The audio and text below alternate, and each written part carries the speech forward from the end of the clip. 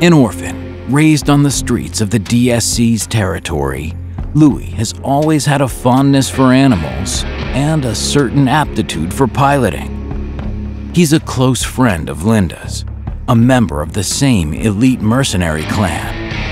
And while he enjoys having the chance to put his culinary skills to the test under challenging circumstances, as well as meeting the fluffy feral cats nesting in their hideout, their lack of escape plan is extremely troubling. Welcome to Team B, a war robot story. Episode 2, A Perfect Stew. Don't move.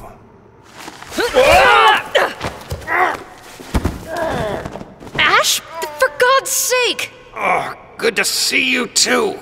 Did you think that was funny? I could have killed you. Oh, nah, you wouldn't do that.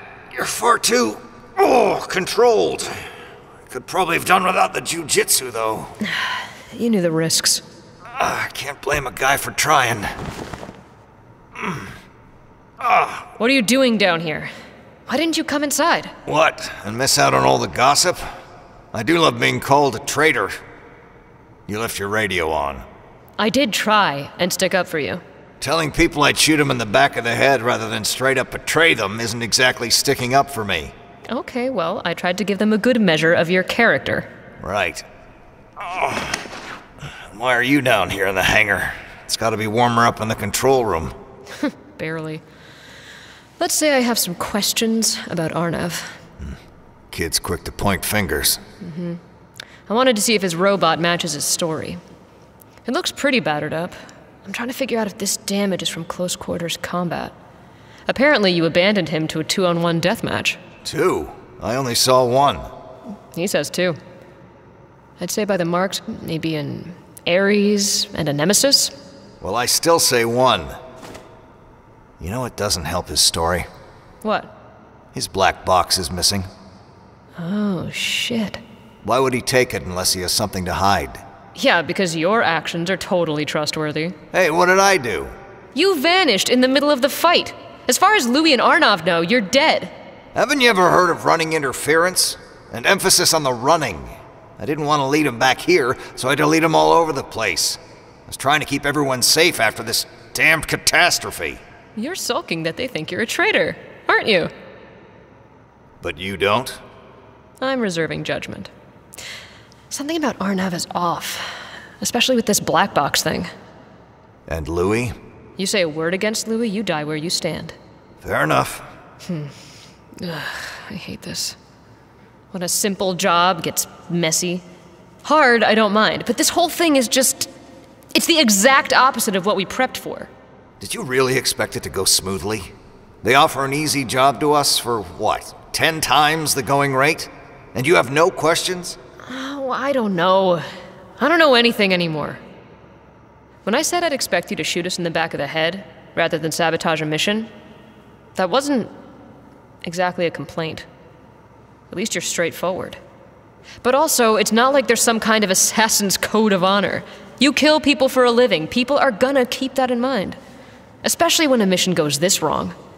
Well, nobody's paid me to kill you. Because obviously you'd tell us if they had. Come on, we've set up camp upstairs. It's freezing out here, and Louis' cooking. There should be enough for you.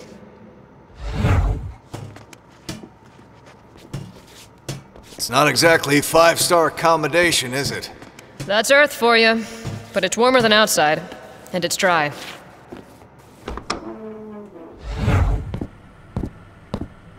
I'm back, and look who I found.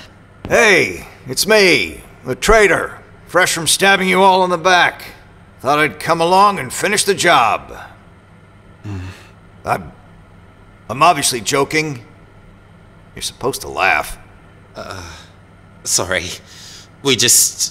You weren't... Given your psychological profile and previous black box readouts, you had a 48.359% chance of having betrayed the party, and a 32.671% chance of having died in the field. Wait, and you didn't share this info before because... I didn't want to weaken morale. Hello, Ash. I am glad that you were in the 67.329%. Great. Well, at least my chances of survival were good. Actually, out of the four of you, your odds for survival were the lowest. Linda's was approximately 78.389%, Louis' approximately 91.264%, and Arnav's approximately 95.674%. Where'd you get these numbers from? And how come Arnav's is so high? He's a kid, fresh out of college. I've been on 1,000 missions. I haven't died yet. It's what the statistics say. And although he may look youthful, Arnav is more That's than enough, capable. Atmeter. It's not helping. Okay, so if we could just calm down. The main thing we need to think about is the fact that this facility, this job, was not what we expected. I've been consulting the blueprints, and if what you say is true, it appears that the whole complex is filled with illegal underground extensions, likely incredibly unsafe. I really am sorry that I sent you into such a hazardous building without the correct safety gear. Appmeter, we're not pissed because we didn't have hard hats. We're pissed because we were ambushed. Yeah, those guys who attacked us, they turned up out of nowhere. They were camouflaged. They were waiting for us. They knew we were coming. We were expecting a walk in the park. We were paid for a walk in the park. Actually, I do need to cut in here on behalf of your employer. The amount that is due to be paid for this mission, if it is found to be successful, of course, is far above and beyond the rate for a usual walk in the park. This was ostensibly due to the highly confidential nature of the contents of the package, but I think it can be safely assumed that the rate also covers the higher stress activities you found yourself performing in the field. And especially if your failure was due to the actions of someone within your group. Are you implying what I think you're implying? Are they going to stiff us on payment? I would assume that's part of the standard terms of any freelance contract. You fail your mission, you receive no payment. Are you kidding me? None of this was part of the contract! Seriously? Come on! What was in the box, Atmeter? Excuse me? The box. The whole reason for this mission? What was in it? Seeing as we failed, it's only fair to let us know. I'm actually not party to that information. Typical. It was on a need-to-know basis, and I'm here to coordinate tactics and make plans. The contents of the crate doesn't figure into it. This wasn't some tiny lab that stumbled across a major discovery by mistake. This wasn't in the plan. Is that why you bailed? What? You were meant to be watching my back. Instead, when I'm in danger, all I get is a "someone's coming," and then radio silence. Then I have 2 high-powered robots coming for me in a very, very tight space. Have you ever had to fight a battle around containers of volatile uranium? Because it's not easy. I got you back in your bot in time, didn't I? And you made it here. Yeah, but Ravener... Arnav, I saw one robot go after you. Didn't see a second. And you want to know why I wasn't there fighting beside you? I had 4 damn phantoms on my tail. I had to lead them away from the facility. Especially seeing as these 2 had their hands full with a surprise ambush, I thought it was probably best to lead the others away so they didn't come back and pick you all off. I spent most of the day teleporting around trying to knock them out. Yeah, I'm sure you did. What are you anyway, boy genius? Because I'm pretty certain you've got no record. You came into this claiming to be new to field work, but the way you handle that robot isn't the way a first-timer drives. And those extra mech arms on your bony shoulders aren't exactly standard issue. You're having a go because I built myself a couple of augmentations? Jealous. Why would I be jealous? You look like an idiot. But I don't drive like one. 4 arms are better than 2. Guys, Louis' right. We should eat. Oh, it's been a long day. Do you bring all this cooking stuff with you everywhere? What? An army marches on its stomach. Things would be much easier if you even tried to learn sign language. Right. So, which one of those symbols was army? Okay. And, this one's marches? Okay.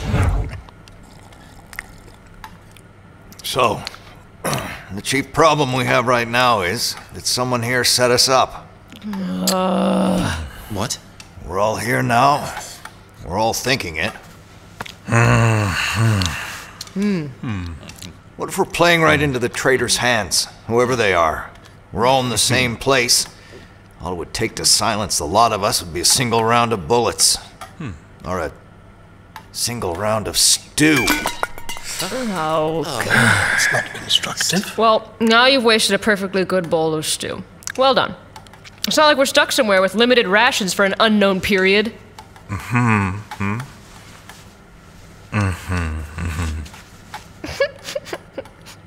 What? He's saying that if he wanted you dead, he wouldn't waste paprika on you. God, I hate working with people.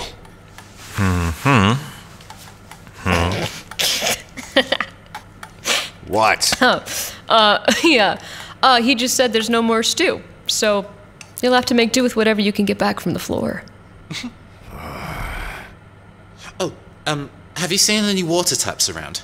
Nothing drinkable. Okay, I guess I can set up a condenser. We've got some bottled water. You think we'll be here that long? I mean, if Ash keeps throwing his food around, we'll starve to death pretty quickly. But I don't know. I want to be prepared. Do you bring a water condenser with you everywhere? I've got enough spares in Ravenna to rig one up. It's a pain to do, though. I think I'll deal with it tomorrow. Yeah. It has been a long day. So you keep saying. You should probably try and get some rest. After you've just spent the last 5 minutes telling us that there's a traitor. Well, you can't operate a robot tired. So long as I'm plugged in, I should have no problem watching over you all. I'm not sure how comfortable I am with that. Oh, were we supposed to bring sleeping bags? You brought a water condenser but no sleeping bag. We've all got them. They're pretty standard. Oh.